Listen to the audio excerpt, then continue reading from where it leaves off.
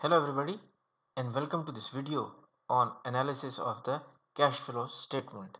So I want value out of my cash flow statement. I want my cash flow statement to work for me.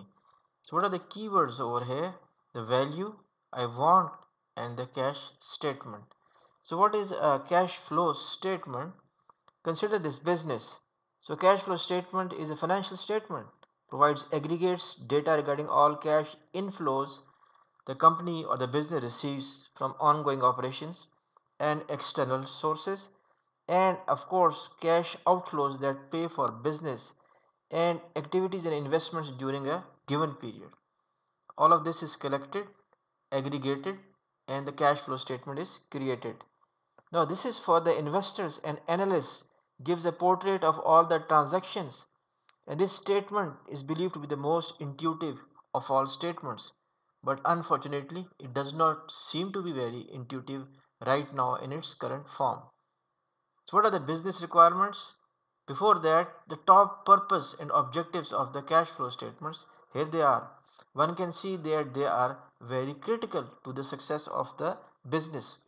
So these are the business requirements. My cash flow statement is too texty. I want visualizations. I want color coding of the detailed statement, year on year comparison, stacked comparisons, and everything want to be tied together. Meaning if I make selection in a dimension, the change should be reflected everywhere in a year or year, color coded, and so on. So this is a consolidated cash flow statement which is used by the analyst and by the investors. So what I want to do is to come up with golden decisions which make value for me. So this is what I want. So how do I go about it? So this is the cash flow statement which is made quarterly or yearly basis. This is the cash flow details color coded.